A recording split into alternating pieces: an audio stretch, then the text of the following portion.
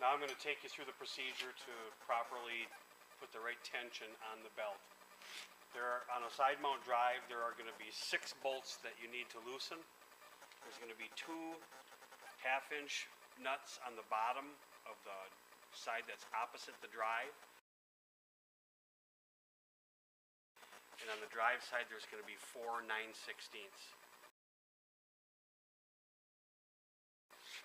So I'm going to go ahead and loosen these 2 half-inch. And then loosen the 4 9/16 on the drive side.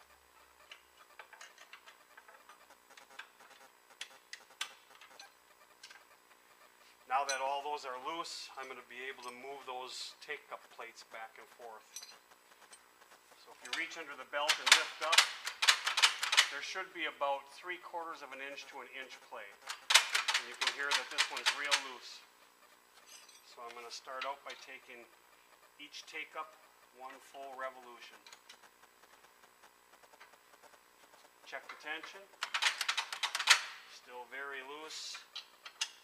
Take it up another full turn on each side just to make sure that that drive shaft stays square. Still loose. So I think I have enough to go another full turn.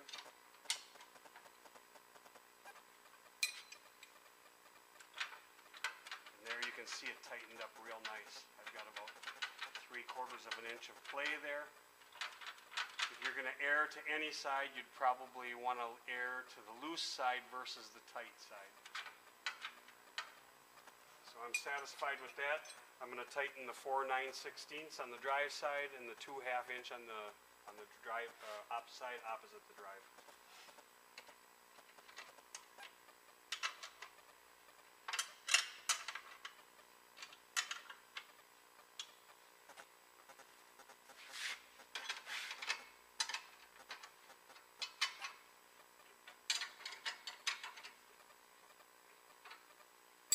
And that completes setting the tension of the belt.